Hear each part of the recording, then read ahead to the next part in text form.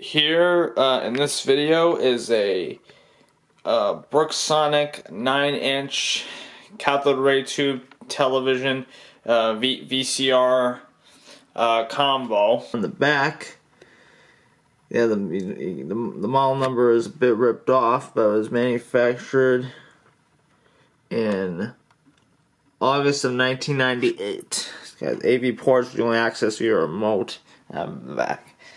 Now, I do have a converter box which is powered by battery power. However, I can't get this TV to run on a battery pack. It just doesn't work that way. It can only work with an adapter. But with this TV, if I could open the back of this TV, I will at least show you the rewind speed and the play speed, as I can't access the fast forward part since I don't have the remote for this. So let's just start.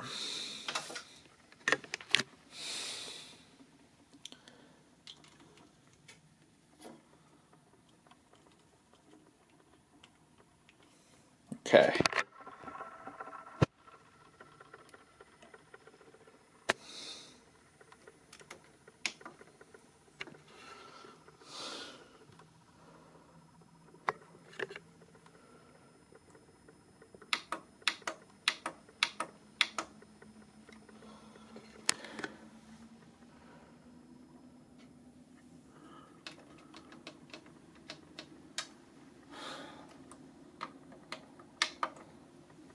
Found one channel that at least works.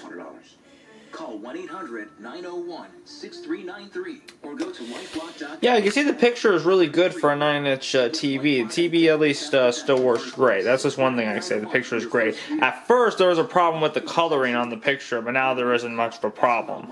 So now I'm going to put a tape in. This is just a random copy I have of Titanic. I'm not going to show too much of the movie due to copyright. I'm just going to test it out. As soon as I signed up, I received alert.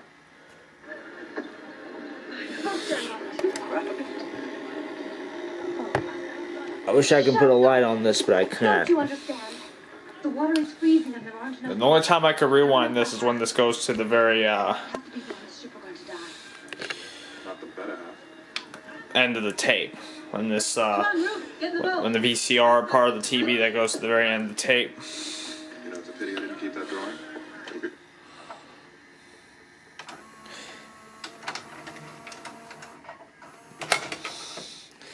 Now I'll be showing the inside of this TV. I don't recommend you do this unless you are very careful and you are able to get everything done without, you know, electrocuting yourself and such like that.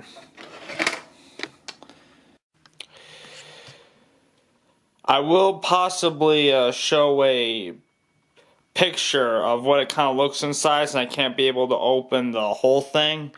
But here's also a view of what the mechanism will look like. See there? I'll have to use a different camera to have the light turn on that. Or maybe have a flashlight shine to that. Which I might probably get a flashlight for that when I have a tape inside, since I won't be able to get the back cover off. Alright, so I will do just that.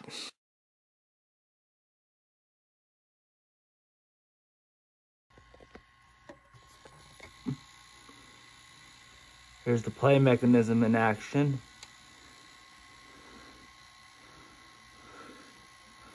And like I said, I can't be able to open the back cover, so this is the best you can see of that playing for a while.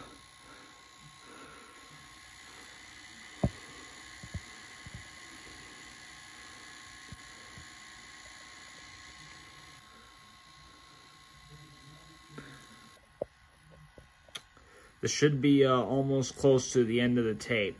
Since I don't, like I said before, since I don't have the remote for this, I'm going to have to have this played to the end of the tape, and then this will rewind all the way by itself. So I can't demonstrate the fast forward on this TV VCR Combo.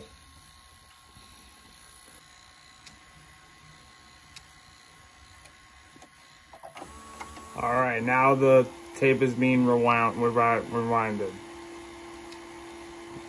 Tape is now going into rewind mode on the VCR. The VCR is going into rewind mode.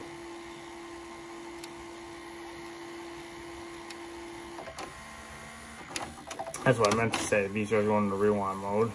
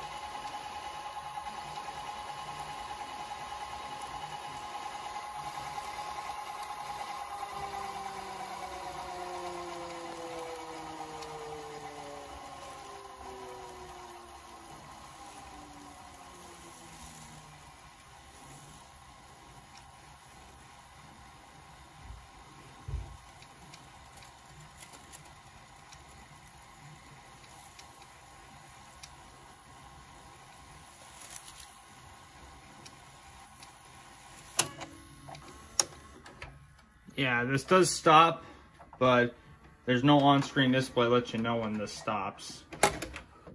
And it automatically ejects. So there's no on-screen display that lets you know where it stops automatically or completely ejects. So now for my overall thoughts on this Broksonic. It's alright for a TV VCR combo. In fact, I'd give it a 7.5 out of 10. It's not very cheap, although I got it for $15. It's a 9-inch TV, of course, and this is the VCR and what it looks like now.